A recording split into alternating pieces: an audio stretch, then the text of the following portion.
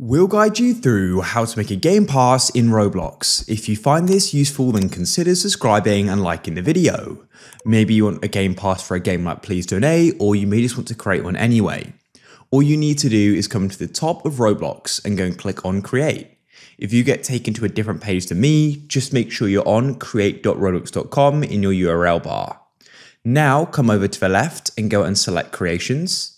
Come into Experiences, and everybody should go and have this place here. It'll have their name. Go and click on it. Then all you need to do is come over to the left, and you need to go and scroll down into monetization. And in here, you should see the option for passes. Click there, and as you can see, we've got the option for create a pass. Click there.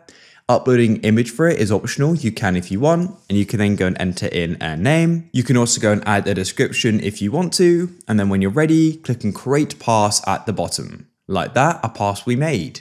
By default, it won't be on sale. To put it on sale, click on it and come over to the left and click on sales, and you can then switch it on. And what you can do is go and type in a price. Click on save changes, and that is it.